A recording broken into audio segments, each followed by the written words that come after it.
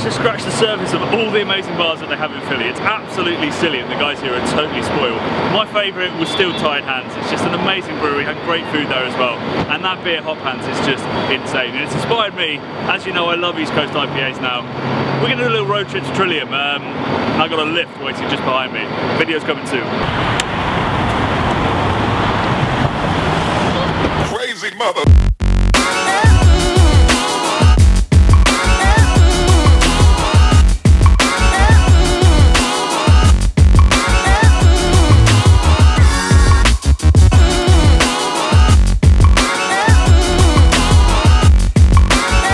So those of you who've been watching the Craft Beer channel avidly for the past couple of weeks will be well aware of my obsession with these new low bitterness, high hop aroma, really hazy IPAs from Northeast America. And my obsession has now got to the point where we're going to drive a couple of 100 miles just to visit Trillium, because I really think it might be the future of brewing.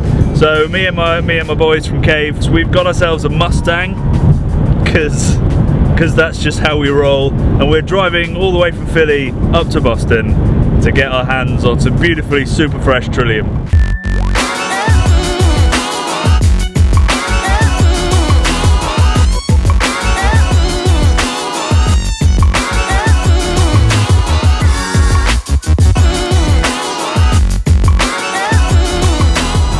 So it's getting pretty late, we're just going past New York. It's a very weird feeling to be going past such an amazing place and not actually stopping. It's getting pretty late, so we're going to stop off in New Haven, try some New England Brewing Company beers, and also some amazing pizza. Apparently they do it great over there.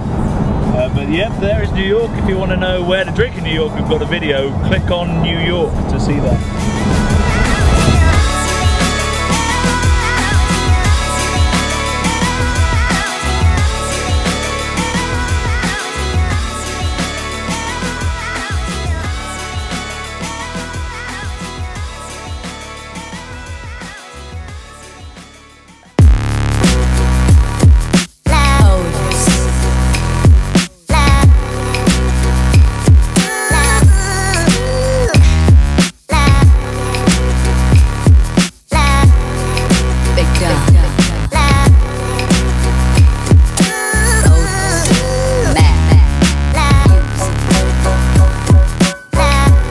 So when you're passing within about 50 miles of a brewery like Treehouse, it would be very rude not to stop.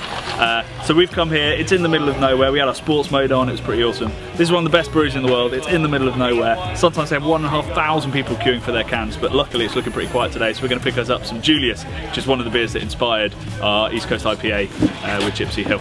Let's see how long the queue is.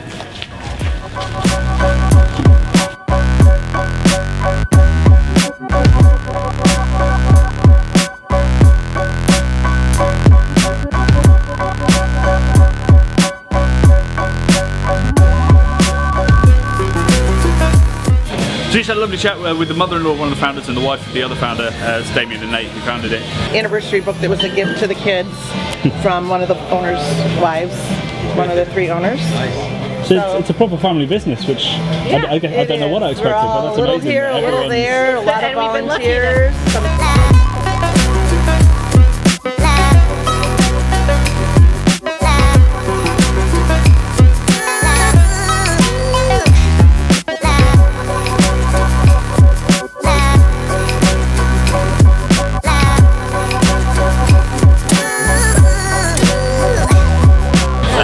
They're going to expand this place to another place about 4 minutes down the road. It's going to be 135,000 barrels, which is huge and a big risk, but I mean they're going to absolutely smash it. They got 1,500 people queuing the day before Thanksgiving last year. It's a pretty humbling place to be. It's nothing like a British brewery, and I cannot wait to get stuck into these 6 cans of Julius, so I just pick myself up. So if it was possible, this Mustang just got even cooler. To Trillium! Go for it. Not closing.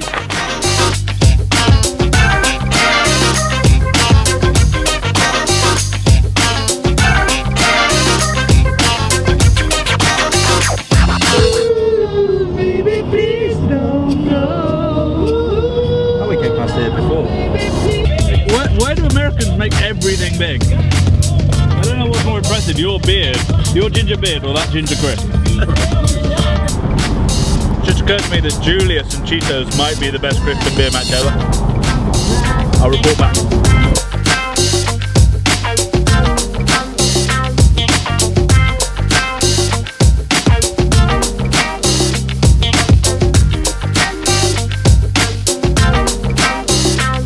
We're so close and we're so stuck in traffic.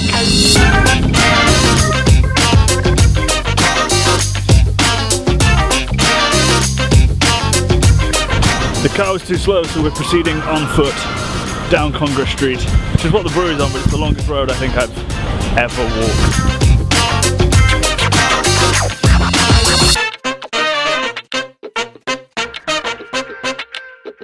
Oh, is that the Boston Tea Party again? It must be.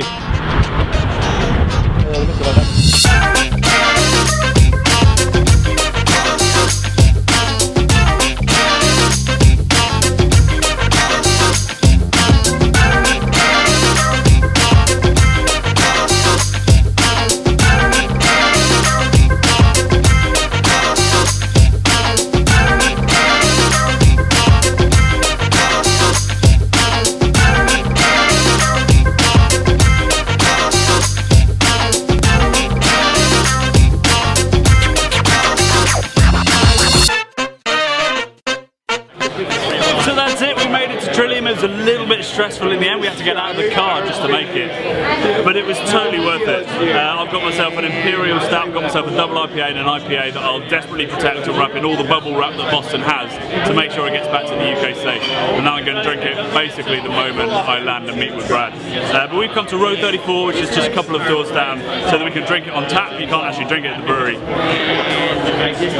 This is 4 point, their American Pale Ale, 6.6, so it's an IPA really, but it's everything you'd expect. All that stone fruit that's come from the east, and then huge, like, bag of hops in your face kind of aroma, which comes from the fact that it's so fresh, and that's the only way they want you to drink it. It's been an amazing road trip, and all the beers have been fantastic. Maybe this is the pinnacle, I don't know. I haven't tried Julius yet, but I think that might be. Our flight leaves tomorrow, so until then we're going to go find ourselves a shanty and get ourselves some lobster rolls and drink Trillium until we fall asleep, happily clutching the bottles we just bought. Cheers!